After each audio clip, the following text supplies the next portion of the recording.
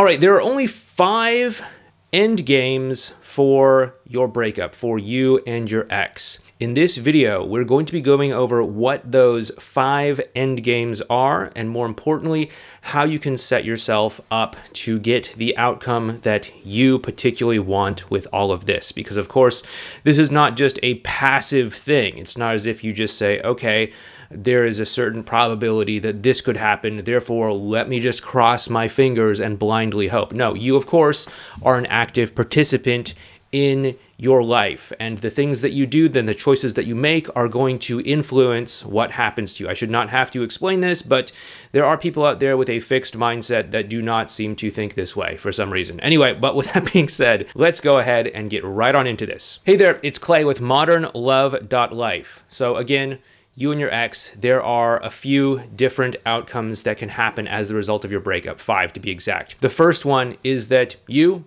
may very well go on to become bitter and cynical and jaded towards love or relationships or men or women or whatever. This is sad to see nonetheless, but people do come to this sort of conclusion. You know, they may in some way want to make the relationship work, but they feel unable to do that for some reason. They feel as if love is inaccessible to them for some reason. They make broad generalizations about men or women or relationships or love or marriage or something like that, and they then carry that forward. You know, you may occasionally see people like this in the comment section of videos or on online forums and Facebook groups, etc., that say things like, you know, women only want one thing, men only want one thing, you know, a wedding ring is the world's smallest handcuff, or, you know, something like that. And of course, this can be true, obviously, if you are with the wrong person. If you are with a malignant narcissist, for example, yes, you are probably not going to have an excellent marriage. Yes,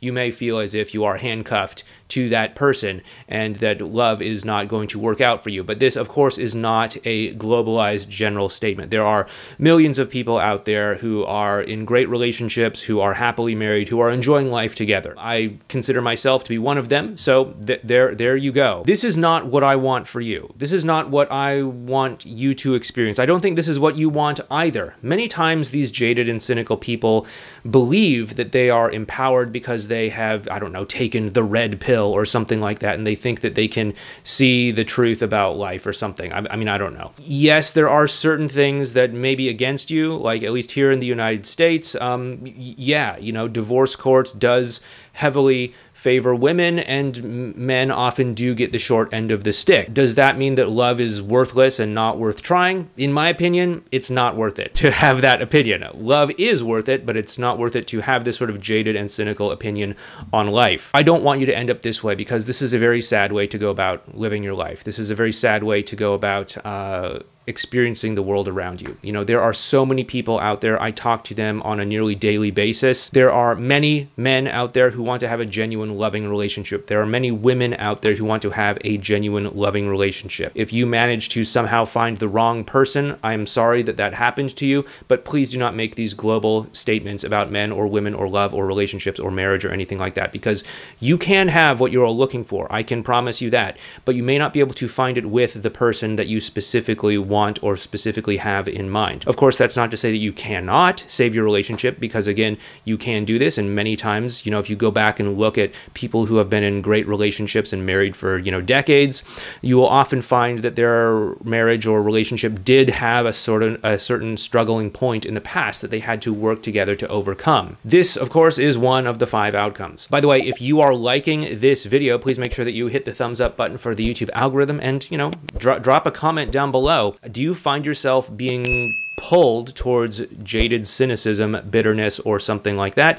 If so, do you find this empowering? Do you find this more of a quiet, whimpering defeat? What is your experience on all of this? I'd love to know in the comment section. The second possible outcome in all of this is that you may not get back together with your ex, and that you may sort of reluctantly go out into the dating and relationship world and sort of struggle to get through that. Maybe you're not able to get the kind of partner that you want. want. Maybe you feel as if you are having a hard time, swiping on apps, going on first dates that never seem to go anywhere, meeting people that you just don't have a meaningful connection with, that just leave you disappointed, maybe thinking back to a previous relationship, thinking back to your ex or something like that. But you may eventually end up getting into a relationship and settling down with someone who, maybe isn't your first choice, but there they are. You've somehow dropped your expectations to the point where you're like, okay, I don't want to end up bitter, cynical, and alone, so let me just drop my expectations a little bit and end up in some kind of relationship with someone who seems reasonably good enough. Now, this is also not the outcome that I want for you either, because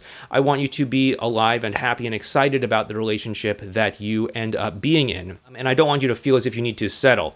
Now, obviously, if you have some kind of, ridiculous expectation, like I need to be in a relationship with a billionaire who, always wants to connect with me and, bends over backwards to do my bidding or something like that, okay, we might have to have a little bit of a conversation about realistic expectations. But most of the people that I talk to, they just want to have someone that they can, do life with, someone that they can enjoy small moments together with, whether it's cooking dinner or doing family events or something like that, or whether it's, living out some sort of big life things, traveling the world, seeing each other together. They just want to have a meaningful connection and be able to share these experiences with somebody. And I think as long as your goals are somewhat along that train of thought, you're probably doing okay, and you don't need to worry about adjusting your expectations down. Again, people may feel drawn towards people that aren't a good fit for them for whatever reason, but if you just learn how to find the right person to fit into what you want, then, hey, you can have an amazing relationship without settling at all. The third outcome here is that you and your ex may end up getting back together, but you may not have corrected the actual root problem that resulted in the breakup in the first place, and you may end up having a relationship that struggles or even ends up in a second echo breakup. Now, this is unfortunate, but this is what a lot of people can experience if they don't actually address the root cause, the real reason why the breakup happened. If they're just looking for, what do I text to my ex in order to make them want to come back to me? What do I say in order to change their mind? But they haven't looked at making a fundamental, meaningful change in terms of the dynamic. And of course, I'm not trying to blame you entirely for the breakup. Sure, take responsibility for what you need to, but I think that there is often a misconception that oftentimes a lot of people going through breakups who want to save their relationship, they take on too much blame themselves and they say, okay, hey, I messed up. My priorities were out of alignment. I screwed up. I need to, self-flagellate myself and all that sort of stuff. Yes, take responsibility for what you may have done wrong, but, it takes two people to make a certain relationship dynamic, and I'm certain that you should not be bearing 100% of the responsibility. There's probably a reasonable, maybe even 50% responsibility that your partner should be bearing as well too. You need to look at this dynamic and how it has been playing out for you, but basically I think that if you haven't corrected the root cause of the breakup, not just with you, but with the dynamic as in terms of how both of you work together, then you may very well find yourself in an echo breakup or in a repeat breakup that can just make things more difficult in the long run. Now, I don't want you to be in this situation as well too, because you may experience the sugar high of getting back together, but if you're still having problems in your relationship, then that is obviously not desirable, and this is not an outcome that I want for you. So we've gone over 3 outcomes that I don't want for you.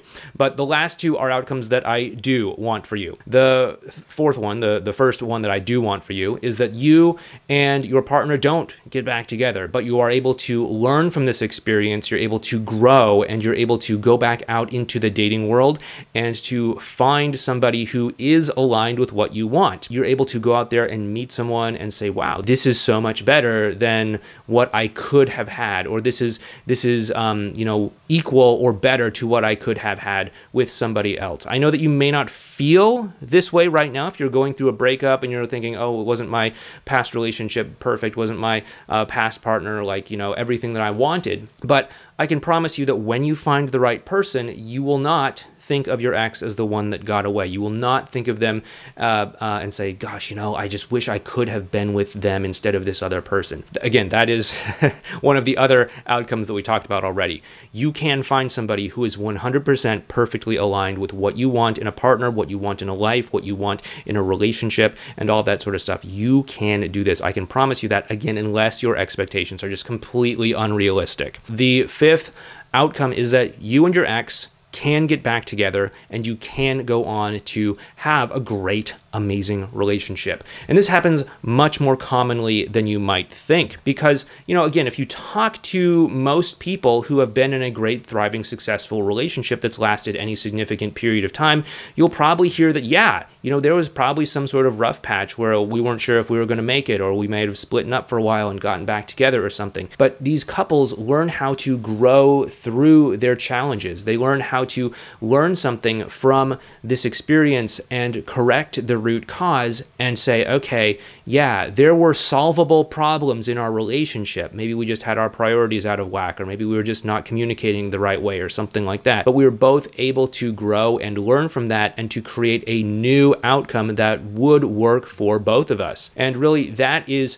another thing that obviously I would be absolutely thrilled if you told me that was your outcome. What I want to do is I want to get you into a great, amazing relationship, whether that is with your ex or whether that is with somebody who is aligned with the kind of life and partner and relationship that you do want. But this is only going to happen if you learn and grow from this experience and start making some insightful choices right now. Now, again, you may be kind of sitting back and saying like, okay, what are the odds that I'm going to end up in this camp or this other outcome or something like that? And I don't want you to think that way because I want you to have a flexible growth mindset as the result of this. I don't want you to have a fixed, static mindset that says, okay, you know, hey, there's nothing I can do about my situation, so let me just see what the odds are, and if they're in my favor, I'll feel good, and if they're not, then I'll feel bad. Like, don't look at it that way. Look at it as a powerful opportunity to say, okay, what can I do to position myself to have a great outcome from all of this? And that is something that obviously we want to help you out here with on this channel.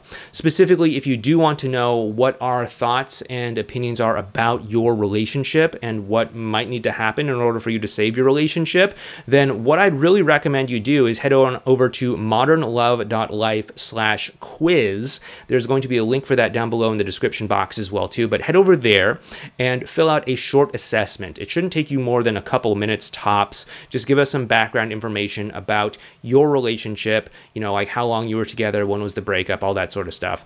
And our system will generate some results. It'll say, hey, this is kind of what we're thinking in terms of what needs to happen for you to save your relationship. This is how, you know, we see it as maybe likely or unlikely, and this is what the next action steps might be. Anyway, you can go ahead and find that over at modernlove.life/quiz. It's right down below as well too. But yeah, these are the 5 end games that I can see as the outcome of your breakup. Which one do you feel like you are living out right now, and what is it that you need to do in order to get on the track to have one of the better outcomes that you do want? Go ahead and share your opinions down below, and once again, hit the thumbs up button for this YouTube video. Thanks again, take care, and I'll talk to you next time.